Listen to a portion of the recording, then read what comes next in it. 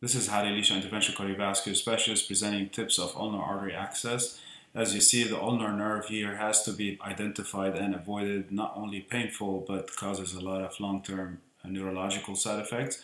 Ultrasound is definitely key. Anterior stick as distal as possible, 60-degree angle, with the smallest sheath to do the job, and preferably braided sheath to avoid kinking. The same band used for the radial, you flip it and you use obviously 50 units per kilo of heparin.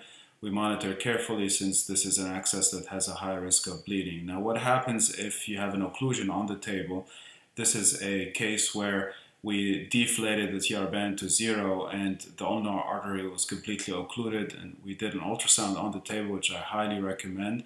And at this point, we confirmed the absence of flow. We did the preferential perfusion by compressing the radial artery while monitoring the oxygen plethysmography on the pinky finger.